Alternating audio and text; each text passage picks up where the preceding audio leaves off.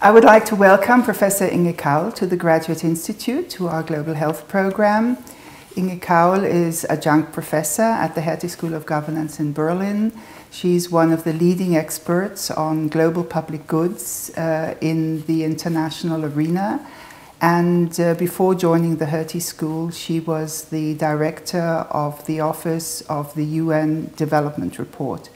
Inge, could you share with us how you came to work on global public goods? How did that happen? First of all, thanks for the invitation to discuss. How did it happen? It was a very simple fact, and the fact is that more and more challenges that we are encountering in our daily life are transnational. They cut across national borders, they don't respect national borders. So I was traveling to Asia, and I realized the problems with air pollution. I went to other places and was concerned about my health because so many communicable diseases were around.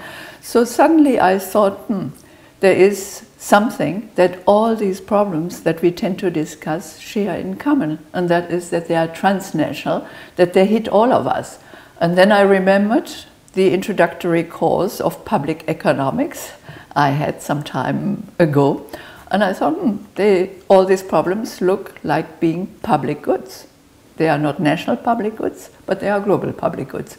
And then we started developing a first book in 1999 to see whether this assumption that these phenomena share publicness together, global publicness, really holds. But you did something else. You made reference to an economics course, and many people, when they speak of public goods or global public goods, look at them purely through an economic lens. But you've put forward the challenge that we actually need to look at global public goods with a broader perspective. Could you say a bit about that? Yeah, first of all, I should probably say when I use the term good, it does not necessarily refer to something good. It refers to things that are in the public domain affecting us all, sometimes for better and other times for worse.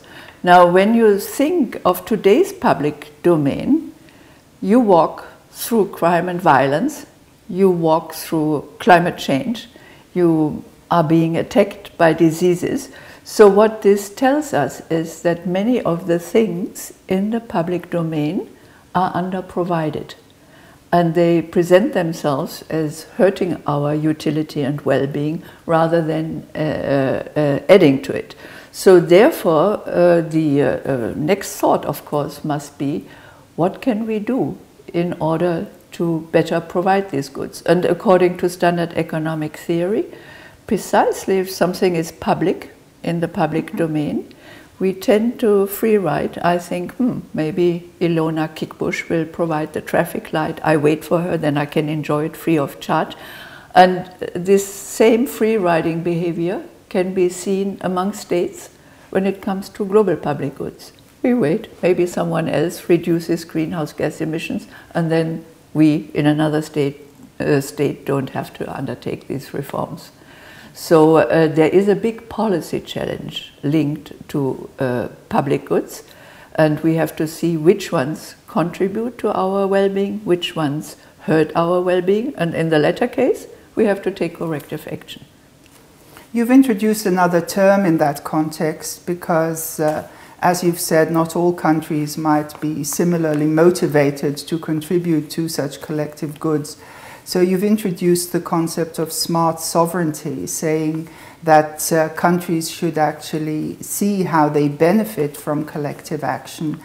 What constitutes smart sovereignty? Maybe I start with the problem that before we come to the solution, smart sovereignty. At present, we are seeing so many underprovided global public goods. Think of financial volatility that we experienced during the last years. And then states often say, oh, we can't do anything. This is globalization, the markets are so powerful and so.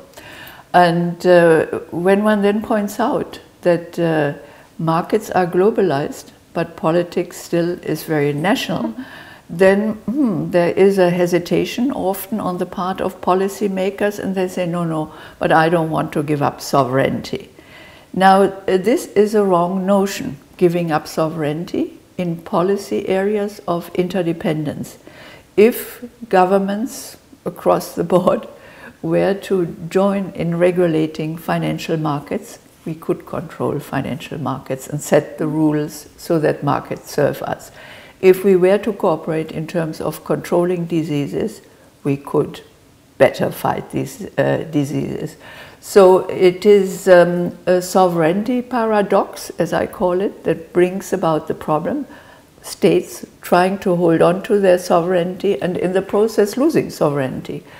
And in policy areas where you face these global public goods, it is smart to say, no, I cannot achieve financial stability on my own. I have to collaborate with all the other states, and then I save the costs, the very high costs of crisis.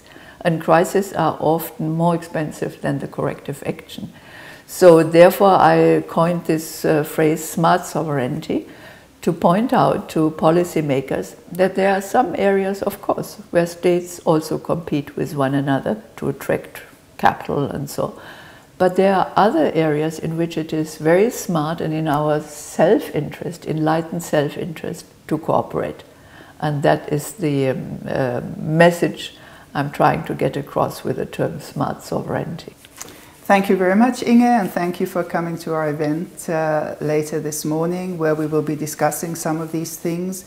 The issue of R&D for health is, of course, being discussed also at the World Health Assembly in May of this year, and we hope that with your ideas and your contribution, we'll be able to take the discussion one step further. Thanks a lot. Thank you very much. Thanks.